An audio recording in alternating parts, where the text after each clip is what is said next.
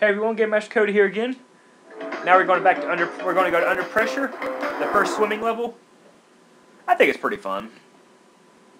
They're more fun in this game than they were in Wrath of Cortex, one for the PS2. Those were just annoying, but these are actually pretty fun. In this one, there's 92 boxes we got to break. And this one, squares spin, as usual. Circle spins as well, because you can't slide underwater. And R1 also spins, and you spin and go forward. So, and X makes you swim faster, which is important for time trial mode. Let's trick this mine. Swim underneath the little puffer fish. And go down here. You don't want to touch those things or it'll electrocute you. Those are eels. We need to watch out for those eels. Spin through those sharks. Again, go either over or under the mine. Get us the checkpoint. This thing's not really difficult. Just go down to the sides and break the boxes. Pretty easy.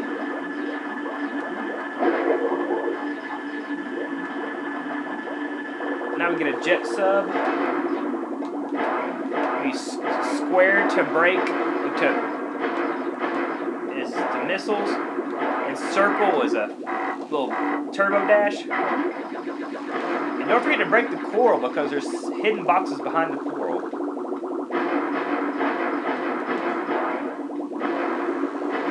So it's always good you want to keep the sub, because if you lose the sub by getting hit, you won't be able to break open those boxes and you won't get the gem.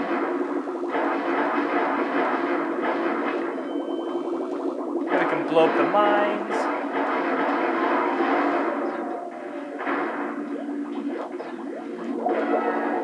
Alright, this little area is tricky in time trial mode because you can be really fast. Just for now, we're going to go up and over. In time trial mode, you want to dart through it. So you can get the best time.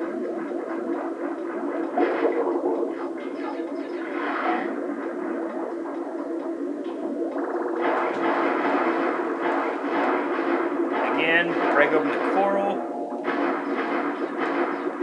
Oh yeah, I forgot to get the time theme of this level.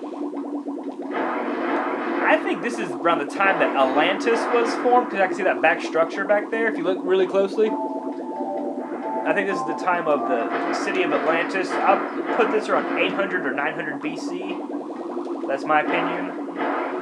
All of these time levels, or the approximate time is all my thoughts on it. So don't be like, oh, you got it wrong. It's just my opinion, everyone. Everyone's got one, so I'll be cool about that. We got that crystal. And we got one more shark to get.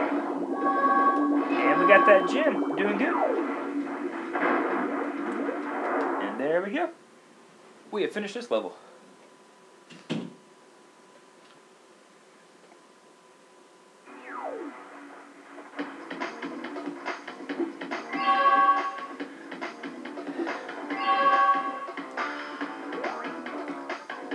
Alright, this time we're going to go for that relic, and I'm going for platinum. I will settle for nothing less than platinum, because I can easily get a platinum on this level. As you can see with my 3 really good times.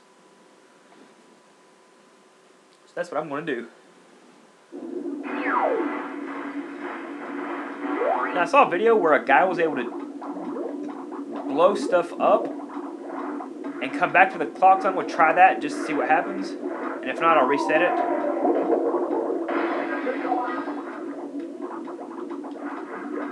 Let's see, is it still there? What in the world? See? I don't get that. Sorry about that, I'll forget it this time.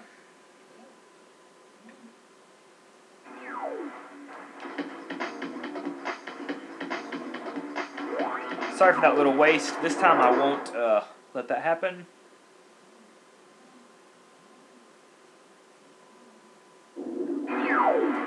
This time I'm going straight for that clock and I'm gone.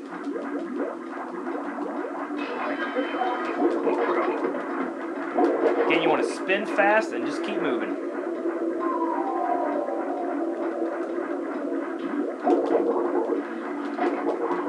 Ah, I missed the time box. That's not good. Oh, I can still get platinum. It's one of my best levels.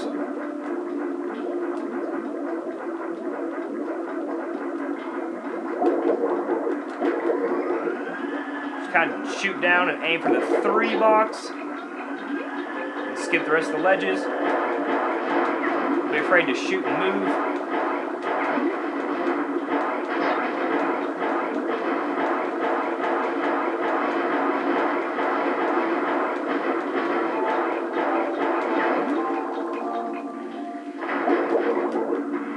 Here's that trick I told you about if I can get it right.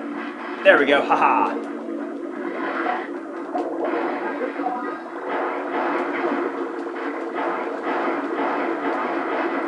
Well, couldn't beat my best time. Oh well, I'm still getting a platinum.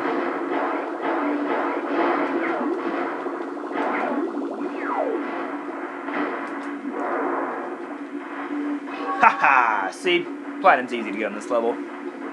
And no new time.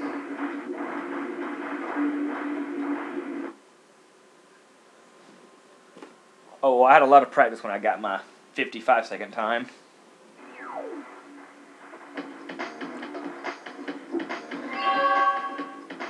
The platinum time for that level was 1:17, and I did it in 1:06, so I still have plenty of time to spare.